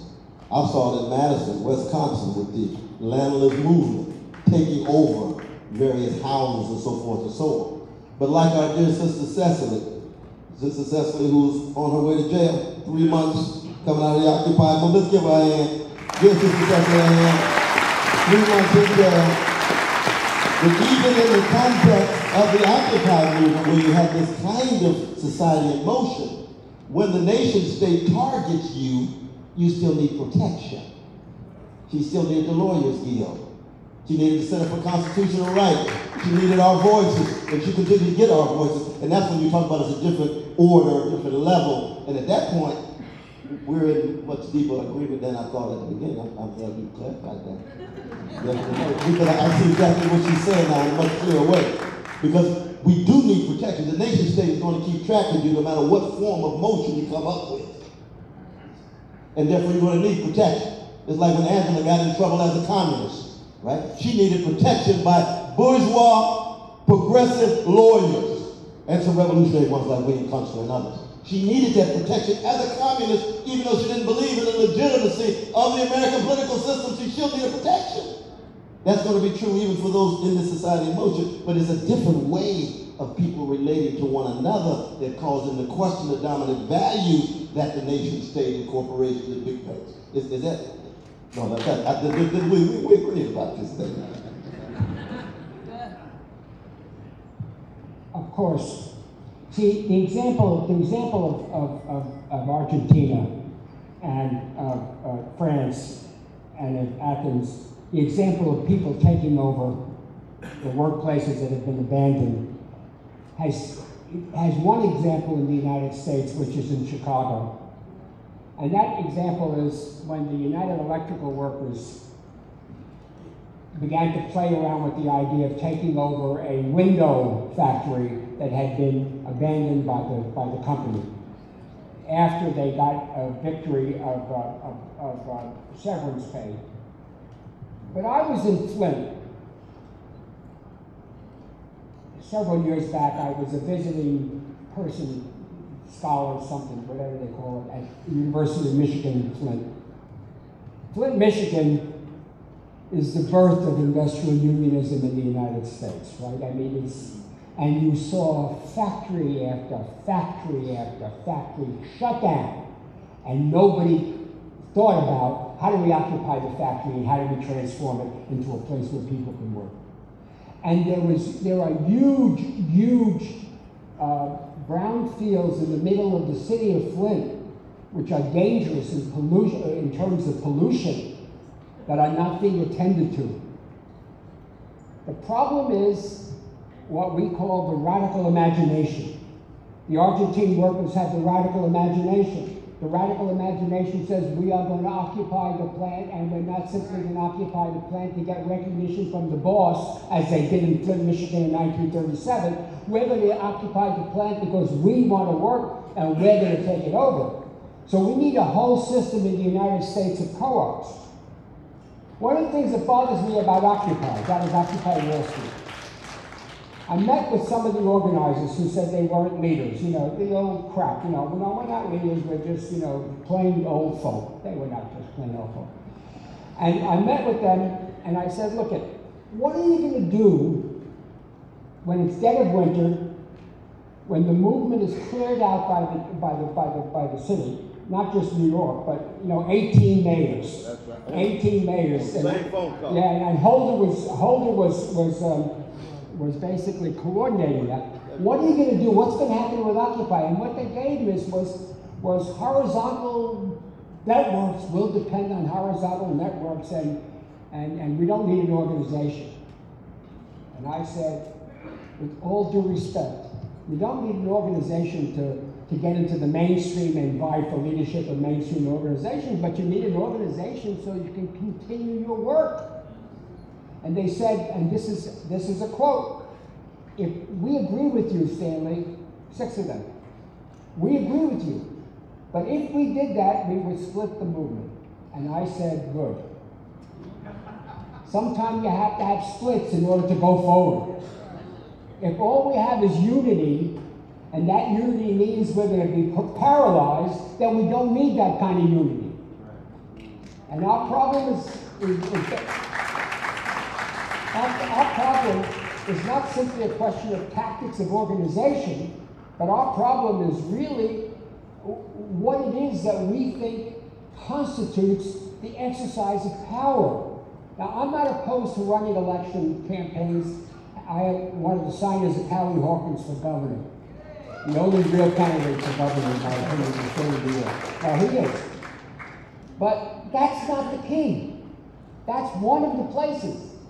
If we have a lot of places, and some of them are workplaces and some of them are neighborhoods, if we really do in fact think of ourselves as people who are not going to take leadership in the narrow old-fashioned sense, but are going to be the catalysts for for the movement that we're talking about, we can be powerful and we can be important in terms of the revival of the movement. But as long as we're still talking about, oh, Obama's no good, so we have to have somebody better, oh, da-da-da-da-da. You know, if that's all we can think about, and de Blasio is going to disappoint, so people are going to say, well, we need a better mayor. No. The state is the state is the state is the state. Let's face it. That's really the problem. And we haven't come to terms with the state. I would be for Syriza taking power in Greece because it would be a tremendous object lesson. I could be proven terribly wrong if they took power. But I don't think so. That's a position. That doesn't mean that I'm happy in that position. I'd like to be able to say, oh, we can have reform. That in Germany, Die Linke can actually gain power and have reform. I think that day is over. And we have to debate that question, why it's over. One of the reasons it's over is because the system is no longer flexible. The setup is really tighter and tighter and tighter, so that even now we can have a surveillance program by the federal government under a black president. Well, let's face it, that everybody's in surveillance. And there's been no mass protest. We think the Center for Constitutional Rights is going to solve that problem? I love the Center for Constitutional Rights, but that's not where it's going to end. You got cold pink, brother. You got cold pink. It's just the DNA of it. But it's not a mass movement. You said mass movement. There's been some motion on that issue. Chris Evans, you're right. I just wanted to say, as a person that was down at Occupy for a long time, I pretty much from the first few weeks, it was interesting that the criticisms that I saw us garner. And I remembered that what he just said about a revolutionary imagination is incredibly important, because we have to have the thinking power to throw the things back that they threw at us. Someone came down there and there was a group of producers. I don't know if they were from Fox, but they were from a series of right-wing institutions. And they said, oh, this is all a bunch of drug addicts. And I approached them and I said, well, wait a minute. What do you mean drug addicts? You mean like people that are sick with an addiction, that are ignored by their government, that are criminalized and then thrown into prison to make money in a prison industrial complex where they feed a system but they don't cure themselves? Is that what you mean by that? And he said, oh, this is homeless people. It's just all homeless people. I said, oh, homeless people. That's pretty cool. You mean homeless people like people that lost their homes through a predatory loan because someone who had decades of experience robbing from people. You know, my father told me something when I was very young. He said, I came out of a police station. I was arrested for something stupid, and I said, I just lied. And he said, don't you ever do that. Don't you ever lie to people that are trained liars. No, true story. He had a friend of him who came from Russia, Russian immigrant. He played chess, and he came to America. He went to the supermarket with my dad. He goes, oh, I know how you beat us. You know, we just have wheat and sugar and gray and brown boxes. You have wheat and sugar too, but it's sold by a talking frog and an anthropomorphic image of a tiger. It's great for you, but it's not really great. I thought these things were interesting. He said, if I brought you, because I used to play chess as a child. I was a really good kid. I was really nice at chess. I still play now. I'll take your money. I give it to the coach. He asked me if I brought my professor friend here. He's Russian, but ironically, he plays no chess. He's never played chess in his life. He goes, could you beat him? I said, I'll wipe him off the board right now, Dad. I'll give him a rook and a knight, and I'll still take him in 3 moves. My father said, because you know how to play the game. You're dealing with people that know how to play the game. You're coming in there thinking that you can just lie and have some improvisational semantics to get your point across. I think these things are incredibly important because revolutionary imagination is what independent hip-hop, which is what I represent, was built on. The ashes of a crumbled major label industry that failed. It failed just as bad as capitalism. Capitalism didn't just fail here in America, it fails everywhere else around the world. But when a socialist or a left-leaning regime fails, people blame the economic system in the third world. When a capitalist system fails in the third world, they say, well, no, the regime was just corrupt and crooked. as if the ideology that put the regime in power and kept the regime in power and had 50% of Cuba's GDP come in the form of graft payment before the revolution there, as if that wasn't a corrupt institution. So I think that what's important is that that revolutionary ideology be spread amongst all of you, because as a revolutionary, you don't need to just be a rapper or a professor. You could be a revolutionary doctor, a revolutionary lawyer, a revolutionary medical professional, a member of independent media. And what's important to tell young people, because I have young people that roll with me and they don't want to come to forums like this. They say, oh, that's what them old heads talking about. What you gonna do? I've seen younger faces on Cash. I'm not going there. How do we build a movement? Bring your children here. Bring your grandchildren here. Bring your great-grandchildren here. Bring your cousins. Bring your nephews. Bring your nieces. Remember the story of Siddhartha? His father kept him away from sick people, from poor people, from old people. He didn't want to see it. So when he thought, his mind was blown. But he's the exception to the rule. He's not the rule. Most people that grow up like him completely have a skewed view of exactly what poverty is. They think it's the people who are poor's fault that they're poor. It's just their fault. If you just wanted to be rich, you'd be rich. They have these catchphrases, these things that don't mean anything. We're going to reintroduce him to society. How are you going to reintroduce a kid to society that never been a part of society, right? We want to support the troops. No one wants men and women in uniform to die, but the question is not, do we support the troops? The question is, do we support the policy that someone that never served in the military, doesn't understand war, doesn't understand the lives that are at stake? Do we want them to be in charge of the policy? Independent hip-hop reflects all of these thoughts and ideas, because in the mainstream, they would never let you say this. So what happened? We wanted to fund it ourselves. We wanted to do things that hadn't been done with hip-hop. So we took the music that we made, we took a percentage of the proceeds from an album called The Third World, and we built an orphanage in Kabul, in Afghanistan, that's still to this day functional with the Omeid International. And the purpose of doing this was to show all these millionaires and alleged billionaires in hip-hop. If I can do that, an individual who knows nothing about school, I'm honored to be on this panel because I have a high school diploma, and that's just about it. You know what I mean? It's my dude, it's my dude. I don't know where y'all are. Me too. Me neither. Well, I got a girl's number in the back of my house. I was a wild kid. But I just want to say that I really do like the idea that we need to think outside the box, and the idea that even though France isn't burning and the Bastille hasn't been smashed open, we do have a revolutionary epoch. We have the ability to communicate with people and have camaraderie and learn from other people's struggles that we never had. We have the opportunity to look in the past and see the way that the same game has been run on us. And I just want to close by saying that, to use the chess metaphor, we need to get to a square that's not on the chessboard to win. So everybody, we don't just need your participation, we need your imagination, we need your ideas. Revolution can't be funded just by bake sales and rent parties anymore. We need people with entrepreneurship that isn't self-destructive, that doesn't create a toxic product that kills people. Thank you.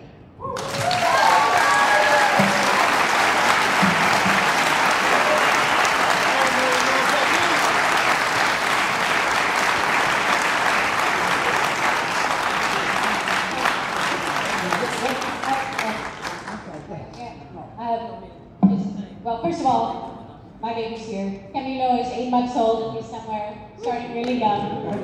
Hey, how can he sleeping? But I love how we went from radical imagination to revolutionary imagination. That just kind of went that way, and that's exactly right. And I think, it's a similar term, similar meaning. In Argentina, people talk about living sin patrón. And it came out of the recuperated workplace movement, so living without a boss. And it came out, really literally, because they're all working without a boss. But now, with more than 10 years of this experience, living sin patrón has come to mean, and it's not just people in the workplaces, living without a boss, living without hierarchy, living without your own boss, in your mind boss, so the revolutionary imagination. So how do we think like that? And Stanley, I'm going to push a little bit. Yes, we should have an organization conversation. I'm not going to do that now, but I agree. We need some kind of organization. We need to figure out what we are before we get there. So we need to have the conversation. You started talking about refrigerated workplaces, and somehow it went to elections. And I think we get sucked. Our revolutionary imagination becomes radical. Then it just kind of settles. And we need to keep it in the revolutionary space and keep the living sin patron. Think about the world we want to live in and act it out now. That's when people talk about prefigurative politics. It's not anti-revolutionary. It's very much about being anti-capitalist, but it's thinking about our relationships now and how we're acting in a way that's prefiguring the society we want to live in. Whether that's non-hierarchical relationships, whether that's about sexism and racism and all of the oppressions in our everyday lives and in the world we're creating. And I think that's also the critique that's coming out of these new societies and movements of not building parties, of not taking the state in the traditional way, because it's all about creating these new relationships, not asking someone else to make you free, but are doing it right now.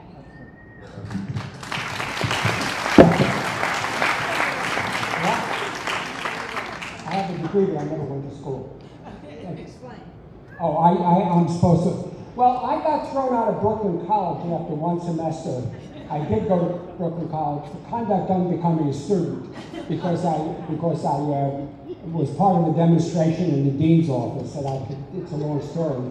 And then 15 years later, somebody said, if you really want to get a degree, you should take the graduate record examination, and maybe then you could get into the new school. Maybe they'll give you a bachelor's degree. So I took the graduate record examination. I walked in, I said, what the hell is this? I just took the graduate record examination, and I did pretty well. And so my friend, who was a member of the faculty of the new school, went to the dean and said, why don't you give this guy a degree? And the dean said, I'll give him a degree on the condition that he goes to the graduate school. So they gave me a degree, and I went to the graduate school, and of the new school, and I spent a semester there. I had to say that. And then I ran out of Germans, and I had to face American sociology, so needless to say, I had to quit again, and I never went back. But I never spent 4 years in an institution. I spent one semester in college, and I spent one semester in graduate school. And I found out how to get a PhD without going to school. But look, that's just one thing. I did it because there's a place called the Union Graduate School, which is accredited now, and when I went there, they paid me to write my dissertation. And it's a book it was a dissertation that became a book of mine called Science is Power, and it was a section on Marx's theory of technology, and the two chapters in that came out of my dissertation. But see, the thing is that I was somebody who had spent a lot of time in the factories. I spent 10 years in the factories, and I spent 7 years as a union organizer, and I had written a few things for the nation, and I had written things, so they said, and then the GREs was a clincher. They said, this guy shouldn't have to go to school to get a bachelor. Well, it's true. They wouldn't do that today. Now, let me make my other point, okay? There's a word that I haven't used, and I'm not going to debate radical versus revolutionary imagination. If revolutionary works for you, that's great. But we do have a problem of subjectivity. We have and the word subjectivity is a philosophical term, which you know very well, Cornel. It's really about whether people collectively and individually have the confidence that they can take control of their own lives. That's the political definition of subjectivity. It's not enough to hate the system. It's not enough to go on a demonstration now and then. It's not enough to vote for this one or that one, or even for that matter to go on strike or occupy a plant so you can get recognition from the boss. What subjectivity really means is whether you believe that your hatred, your understanding of the fact that the system doesn't work, and doesn't not only work for you, but won't work for other people as well as for your children and your grandchildren. Whether that kind of understanding can be translated into direct action. That's really the problem. You were talking, Marina, about direct action. You're talking about whether people are really willing to do that.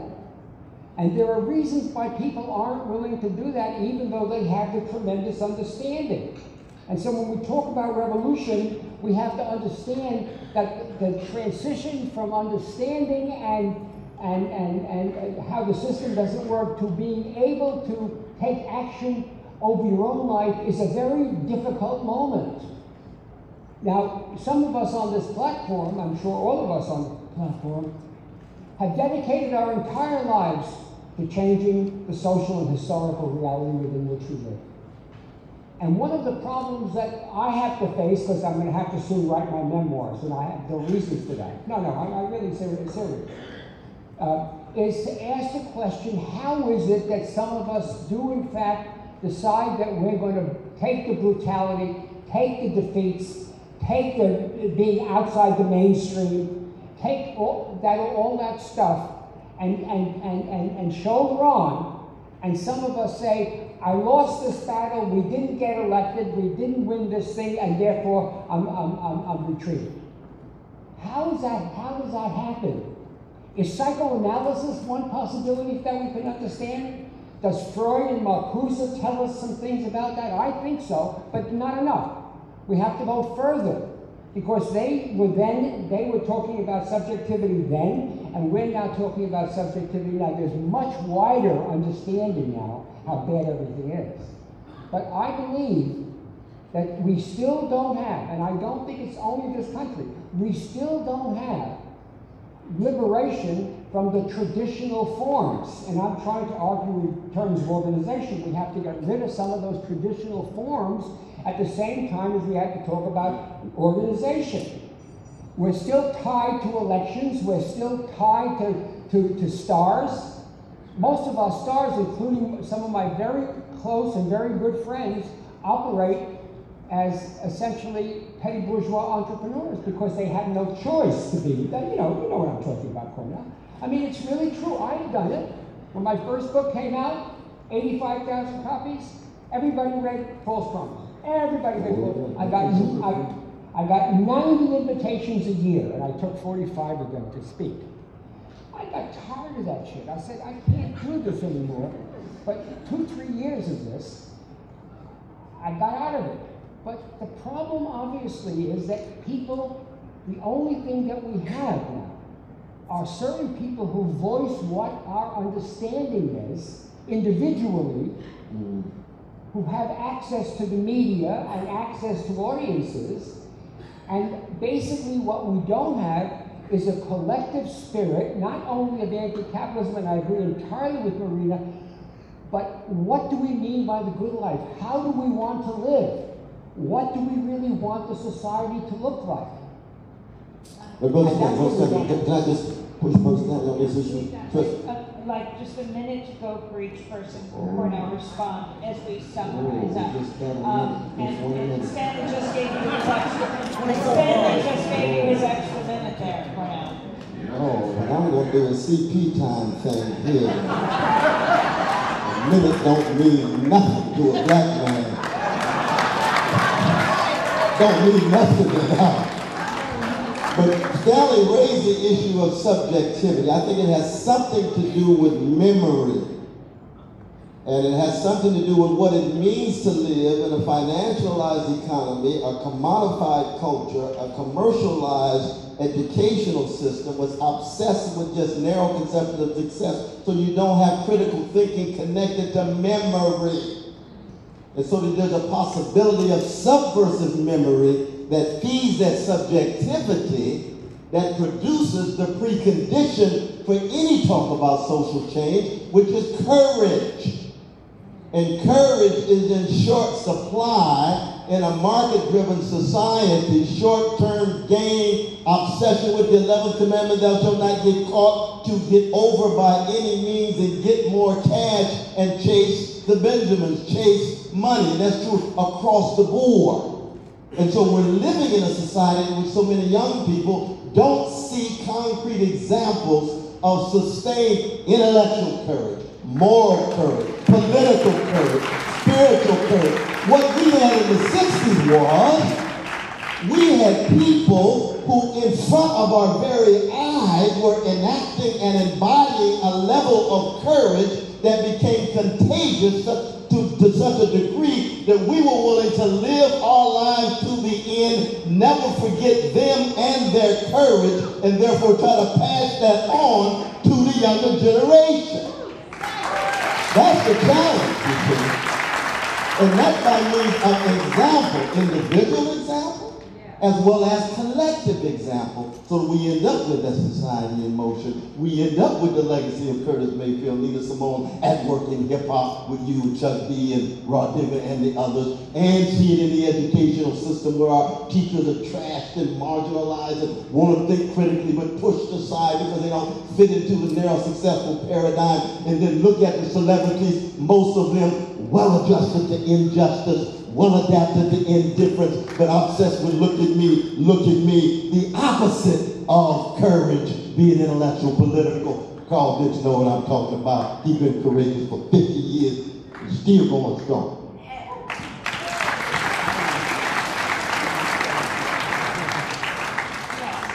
Yes. Yes. And then spending the next phase thinking about what that looks like. Really concretely. A short anecdote. When I was in Greece in 2011, they had translated a book of people's voices from Argentina talking about the movements that I put together. And they were saying, oh, but the factories, that doesn't work for us. I'm in Thessaloniki, Greece. No, that's a cultural thing. That must be Latin American. For us, workers will never do that, right? So just a few weeks ago, I was in Thessaloniki, Greece, in a factory. The workers are running together horizontally to support the community. So it's not to underestimate ourselves and to think really concretely about, okay, so maybe that's not appropriate for your situation. There's strike debt. People are talking about stopping paying their debt, whether that's student debt, credit card debt. We just do it. We just do it. And so that's the courage that you're talking about. Very specifically in each of our lives, defend your neighbor, don't let them get evicted. Figure out ways people are going to school that they don't have to pay for it. We can do this very concretely in our lives, and it's exercising this anti-capitalist muscle, creating that alternative that is the living sin patron, that is going to create the revolution every day and in long term. We're going to end with Immortal Technique.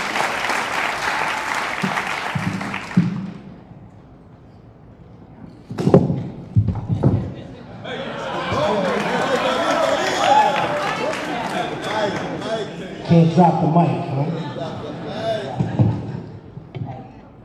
I just want to say that in my studies and my research in revolutionary movements, whether they be in America, whether they be in China, Cuba, Russia, I always saw the same depressing final act. That after the oppressive system had been overthrown, after the royal family had been destroyed, because, ladies and gentlemen, if you've ever read fairy tales, you read history books, there's a big difference, right? There's so many, you know why there's so many noble and righteous kings and queens in fairy tales, ladies and gentlemen? Because that's the only place they really exist. Real power demands brutality to keep force. Don't forget that. Those two things go hand in hand. If there is an illusion of freedom in those sort of societies, remember that it is only an illusion, and that a hand is waiting right underneath it in case you get out of line. So to me, when I look at this, I see an opportunity for the most important thing here, which is an intergenerational dialogue, which is an understanding that we need to pass on what we have learned to the people that are coming out of the dirt now, and not just people who look like you and have the same background as you. Learn from other people's struggles and teach people who have no connection to you, because whether you know it or not, there's no such thing as a race. We're one human race. We're all connected to each other, and therefore we should be introducing these radical or revolutionary imagined ideas to all of us. The other thing I'll say is that when we talk about traditional leftists having divisions based on small details of ideology that they see as a deal breaker, I think that this is something that has been the ultimate monkey wrench in the game for people. The venture capitalists of the world, they don't like each other either, ladies and gentlemen. Newsflash, they hate each other. They despise one another. I don't want to be I have $1 billion mansion just so I can get away from that guy. And whoever said business isn't personal never was in business. It's always personal, ladies and gentlemen. The thing I'm trying to say is their unifying degree is to think how much money we're going to get when this is all over. What we should be thinking is we need to join up, because imagine how much freedom we'll really have when this is all over. Imagine how much transparency we'll have when this is all over. And I just want to say that it is incredibly important for people to understand that even the most powerful of us, even the ones of us that seem to have the most conviction and the most strength and the most passion, even we doubt ourselves at times. So never doubt yourself and think that's the end of it. That's a natural thing. But being worried about your doubt is a waste of your infinite imagination, ladies and gentlemen. Take that doubt and that worry and push it and structure it towards making a change within your cipher, within your area, in this petri dish society we call the United States of America. I love you, and God bless you all.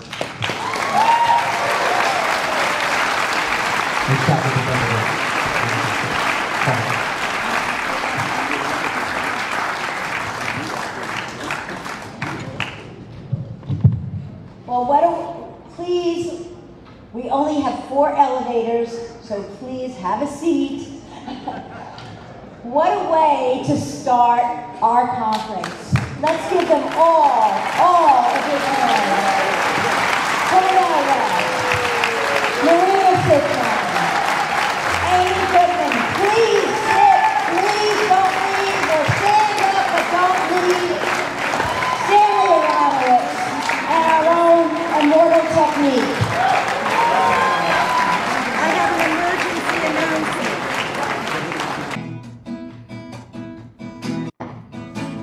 If I had the hammer, I'd hammer in the morning, I'd hammer in the evening, all over this land. I'd hammer out danger, I'd hammer out a warning, I'd hammer out love between my brothers and my sisters. Whoa, this land. But if I had the bell, I'd bring it in the morning, I'd bring it in the evening, all over this land. I'd bring out danger, I'd bring out a warning, I'd bring out love between my brothers and my sisters. Oh, this land.